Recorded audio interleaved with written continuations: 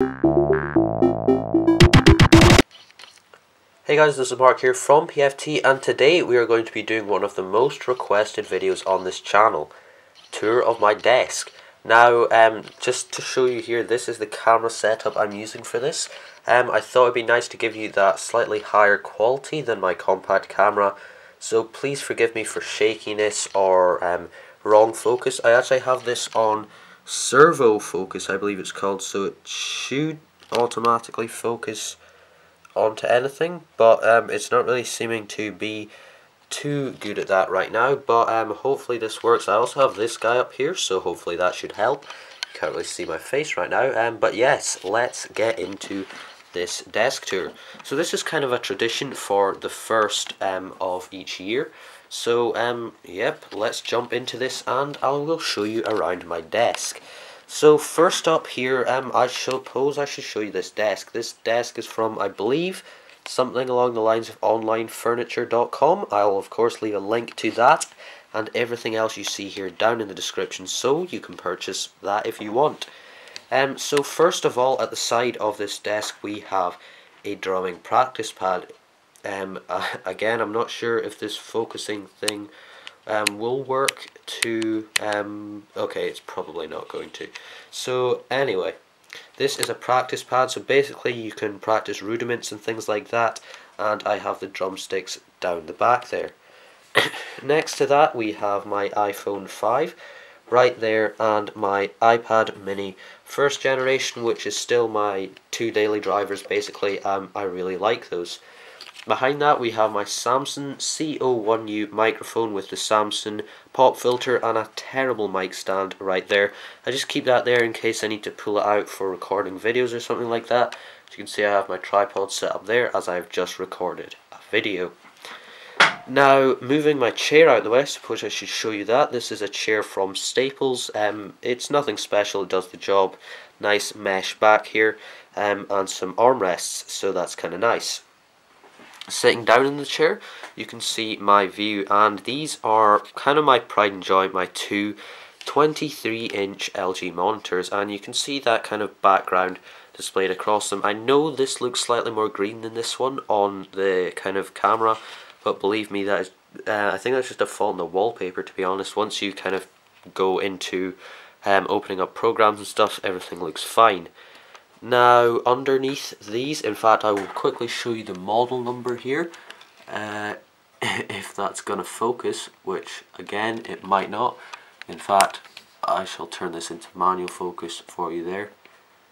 23EA63, again, links will be in the description. Now, these are sitting on a Duronics monitor stand.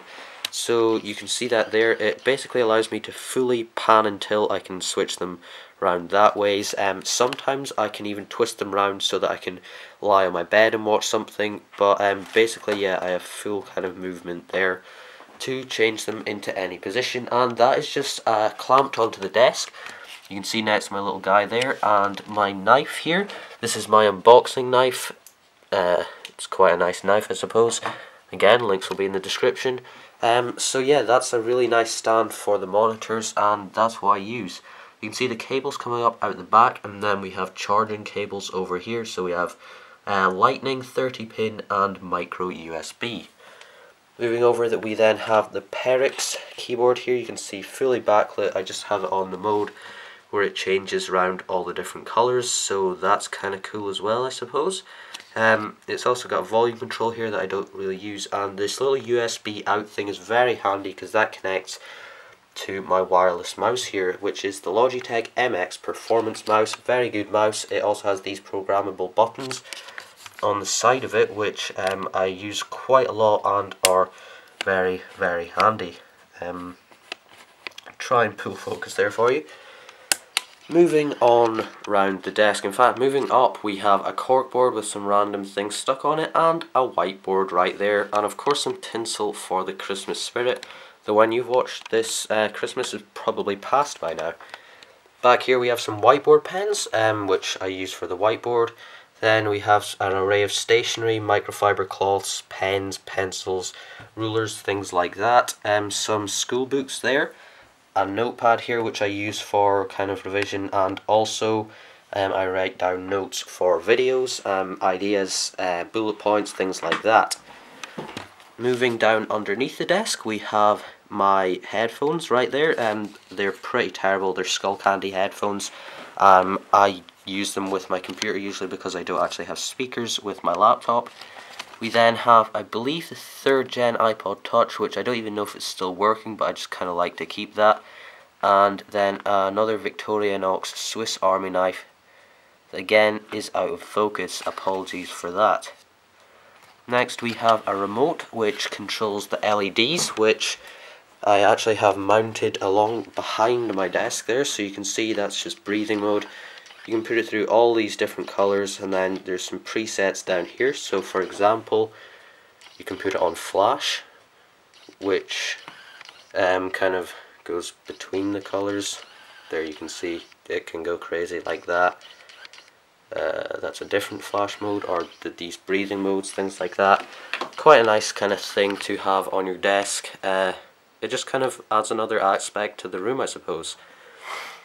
Under here we have a drawer which has headphones, battery packs, speakers, and kind of stationery like staplers and hole punches, and I believe some DVDs up the back, and a mini filing cabinet.